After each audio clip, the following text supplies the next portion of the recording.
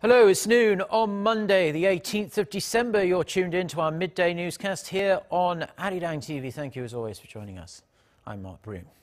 Let's begin with trade and negotiations that could have a significant and lasting impact on the Korean economy.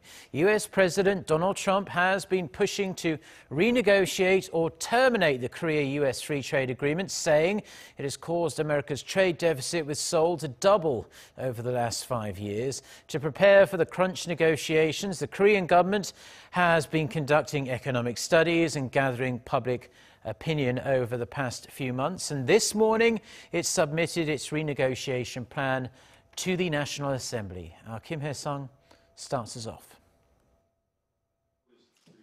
Korea's Trade Ministry has submitted its plan to renegotiate the Korea-U.S. Free Trade Agreement to the National Assembly. To come up with the plan, the Ministry for Trade, Industry and Energy has conducted economic feasibility studies on the 5-year-old deal and has gathered opinions from the agricultural and manufacturing sectors through 2 public hearings and 26 rounds of meetings. The report covers the purpose and strategies for the renegotiations and the public hearing results.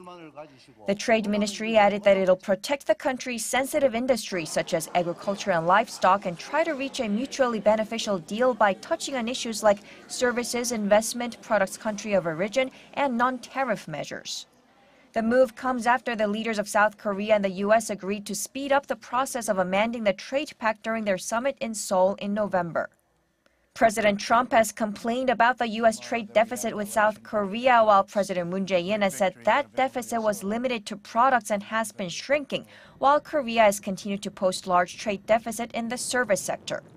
The report Monday wraps up the domestic procedures needed before talks with Washington on amendments can officially begin. Specific dates for renegotiations will be announced in the near future. Hyesung, Arirang News.